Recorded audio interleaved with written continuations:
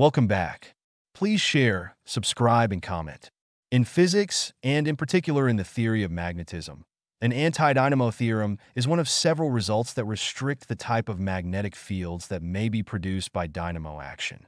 One notable example is Thomas Cowling's antidynamo theorem, which states that no axisymmetric magnetic field can be maintained through a self-sustaining dynamo action by an axially symmetric current. Similarly, the Zeldovich's antidynamo theorem states that a two-dimensional planar flow cannot maintain the dynamo action. Consequences apart from the Earth's magnetic field, some other bodies such as Jupiter and Saturn and the Sun have significant magnetic fields whose major component is a dipole, an axisymmetric magnetic field.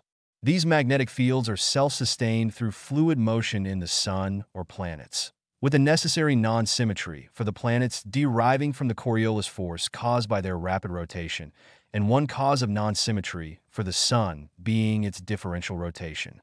The magnetic fields of planets with slow rotation periods and/or solid cores, such as Mercury, Venus, and Mars, have dissipated to almost nothing by comparison.